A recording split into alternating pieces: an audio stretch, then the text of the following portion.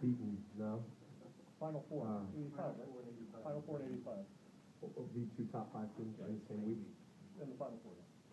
And you guys can see, we played really well, and you can just see why Syracuse is a team that can win the national championship. They just don't go away. They just keep coming and keep coming. They made so many adjustments. I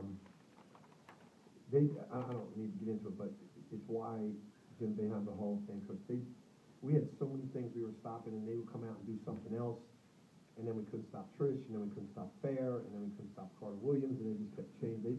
They played a great game, and on the road, we hit, I think, the threes in overtime were the three at the end, obviously, Muktayaru getting an offensive rebound, and then threes at the end. Jay said Louisville was the kind of team that can win a national championship, not Syracuse. So what does that make you guys?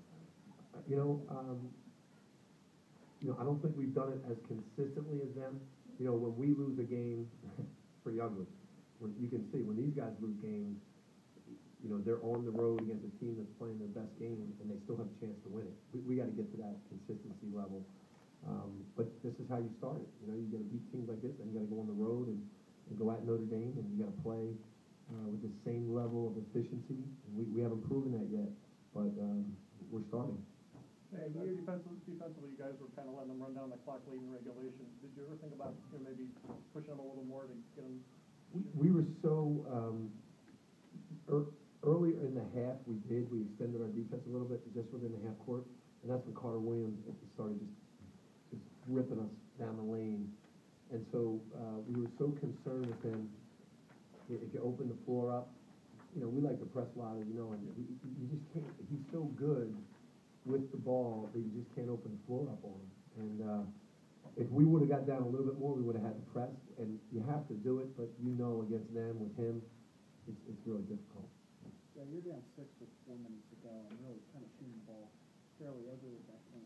What are you telling him at that juncture? I think there was a timeout right there. Yeah, I definitely remember that. What we talked about was, okay, we're getting decent shots, we're not making them, but the only way we're going to win this is we got to get stopped. Because right now there was a long period that we were both trading baskets, and then we went cold a little bit, and then we really came up with some great consecutive stops. I think the next play was a steal where Darren Hilliard got a goaltending call, I believe was the next play, which helped us a lot. Our defense sparked us there, and then we had some big time stops down the stretch again in overtime. You may mention this question, I apologize, but to be number 5 or number 3 on the same league clearly takes it apart. Just what's that mean to you as these kids? It's starting to create a level of consistency for us, a high level of consistency, which to be a good team in this league you have to have.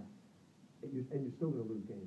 Like I thought Louisville played really well, and they come in here and they lose the game. I thought Syracuse played extremely well, and they lose the game. So in this league, you're going to play at a high level of consistency. You're still going to lose some games.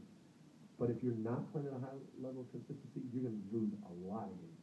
And this is where we're starting to get to. This doesn't mean we're going to run off every game. This means we got a chance to be a good team in this league. That's what it means. I know you always think about the next game, but do you think you'll take a moment tonight to just consider the historical impact of this on the program? Yes, Jojo. I definitely will.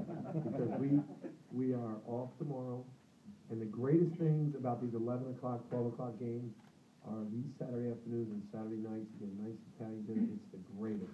But when you lose these 11 or 12 o'clock games, this day lasts forever. So this is really one that we will savor. Jay Bell, could you describe his countenance? I mean, I counted out he had 9 straight misses. Barely shot in the first half. He had 9 straight misses with the free throw misses, and yet he still shoots. I am amazed. I'm going to steal that word from you. I am amazed at his countenance. I really am, because he does this all the time. You think, why don't you come out in the beginning of the game and do that? Why don't you come out in the middle of the game? He did this in the St. Joe game, did this in the Purdue game. He did this in another game. He hit a big shot. He's got amazing guts, this kid. And, he really takes responsibility for our team. He really does. He's the guy, he's the leader off the court. He's the guy that talks to everybody. He's the guy I talk to with Muftal. He's an amazing young man. It's really, that's how you win big time games, when you have guys like that just have great character and great guts. Aside from what Hilliard did on offense, no turnovers in 38 points, 6 assists. I thought he was really the key to us attacking the zone. The difference this time and when we played them at Syracuse. At Syracuse, we got the ball inside to our bigs, and we made some shots, but we couldn't penetrate with our guards. And he got inside the zone, got fouled, he got inside the zone, made plays. He had an amazing game. He also had a great defensive game. Jay, you were able to limit their fast break. Yeah, they only have 2 fast break points. And you always talk about how they are able to kill you.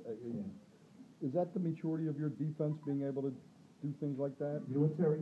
In this game, it's our offense because we only had 14 turnovers against them. Who they create turnovers like Louisville does. So every time you turn it over against them, they're gone, and they're as efficient. And they, it's Jim Boeheim and Pitino. They work together and learn. They do the same thing.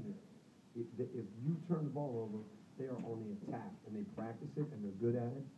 So our lack of turnovers is really the key.